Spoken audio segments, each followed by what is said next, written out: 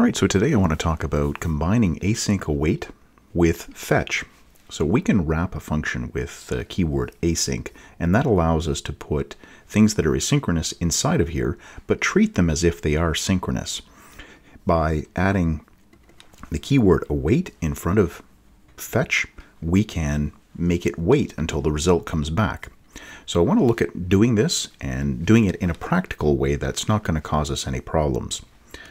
All right, so I have a simple function set up here. I've already given it the keyword async so I can treat fetch the way I want. I've got a bad URL and a good URL. So this one's going to fail. There's going to be problems. We won't be able to retrieve that because it's not a full address.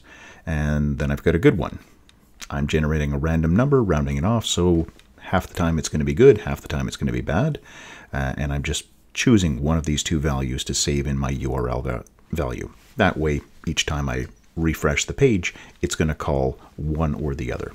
All right, now we're going to create a variable called data. This is going to hold the response that I'm going to get back from fetch.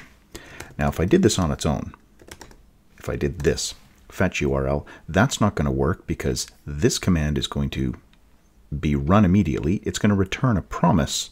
So this will be a promise object. It's not going to be the data that's coming back. It's not even going to be the response object. It's going to be the promise.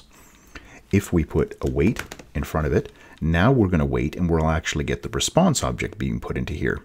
But I want to get the data that comes back from the response. I'm going to call the JSON method to extract the JSON data from the response.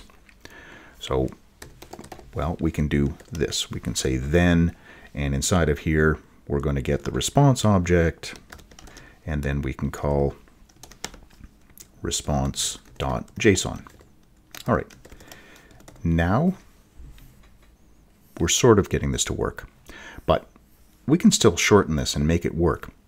If we got rid of all this, and we're just going to call .json, what we need to call .json on is this piece right here, the thing that's coming back. So if I wrap parentheses around this whole thing, and I put another await inside of here, what we're doing is we're going to run the fetch. That's going to be creating a promise. The promise will resolve into a response object. The response object now is going to be passed to the JSON method. That will turn it into the data. It'll extract the JSON data from the response object.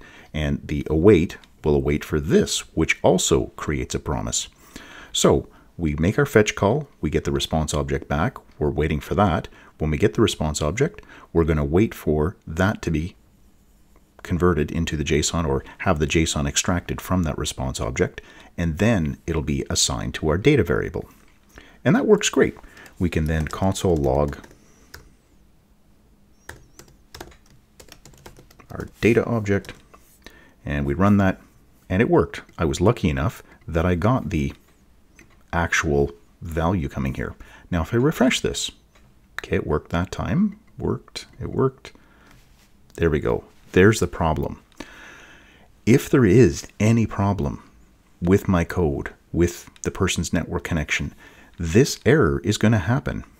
It didn't call the fetch. It could not call this as a valid value, as a valid URL. So we get stuck at this point. Our code is crashed, our page is crashed, we're not able to do anything more. So we need to use the catch. I mean, it's best practice that whenever you use any sort of promise that you have a catch attached to that. All right, so that's going to go inside of here. It has to be attached to the fetch. We've gotten away from the then by using two awaits, but we still need to have a catch in here to deal with those potential problems. So let's call another function. We'll say handle error. That's going to be the name of our function. We'll put it down here.